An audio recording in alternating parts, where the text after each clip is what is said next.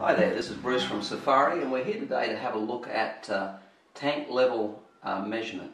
Now these sensors here actually measure the pressure of the liquid in the tank.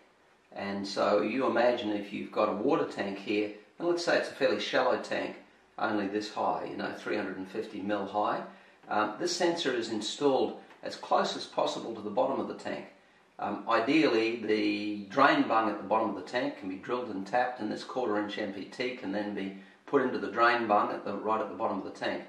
And what the sensor here does is it measures the height of the liquid. So it's measuring the height of the water. It does it very accurately. This is within 2% of full scale. And then the Simarine system here that's actually measuring the tank volume in litres then calibrates from that height into the actual litre volume in the tank.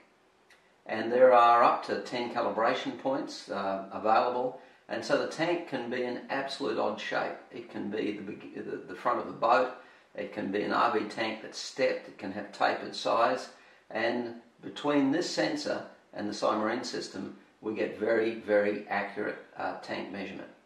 Now there's 3 different sensors here, and the difference in them is just the IP rating. The lowest IP rating is this little baby here, which is an IP of 65.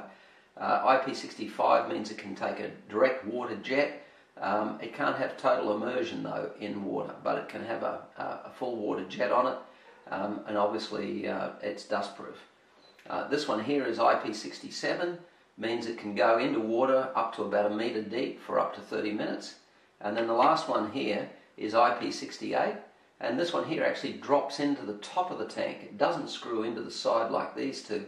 It drops into the top of the tank and drops down, generally through the breather tube.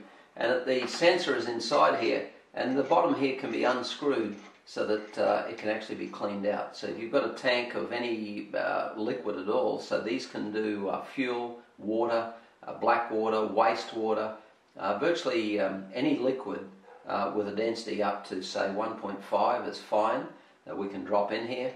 And this one here that drops in can then be pulled out and cleaned, stainless steel, and it's IP 68, so it's totally suitable for immersion. The range on these varies, but it's generally the smaller range that's more difficult to do. So all 3 of these will do a range of even as low as 200 millimeters in height. You can't really get an arm in there with those 4 little nuts on it into a small tank, and they're only measuring 4 points. And even the Weimer tank gauge has a band of 30 mil that it's measuring up and down the tank gauge as the small magnet goes up and down the gauge, whereas these here are really measuring 2%, which is 2 mil in a metre high tank, or 1 mil in a ½ metre high tank.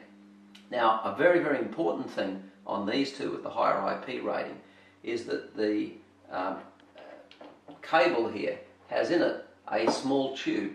I'm just touching the tube here now. Now without that small tube, this sensor here just basically won't operate. And likewise on the IP68 one, here's the cable for it, and here's the plastic tube sitting inside the cable. Now the tube, these sensors are differential pressure sensors, all 3 of them, and this tube is measuring the other side of the differential pressure. So if this is the IP67 here, is in the bottom of the tank, and you're immersed in water for a period of time, doing a creek crossing for example, then this tube here is measuring the pressure outside of that. And it's because the liquid in the tank has atmospheric pressure above it, air above it, and we only want to have the liquid. So to take away the air pressure above the tank, we have the air pressure on the other side of the sensor.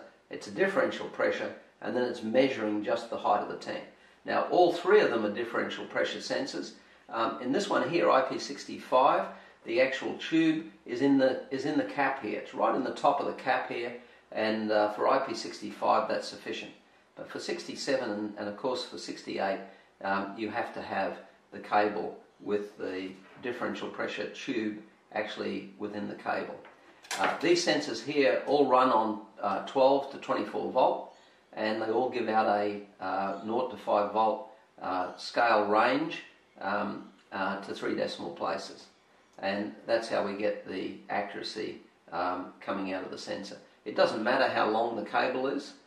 These can be 2 meters. We've supplied these with 10 meters of cable in length. The voltage drop on the cable is consistent. The current flow out of this is tiny, really tiny. And so when you calibrate the tank, the cable length then becomes part of the calibration.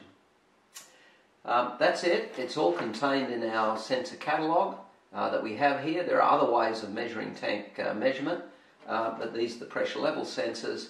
Have a look at safari.com and have a look at our Safari University. Thank you for watching.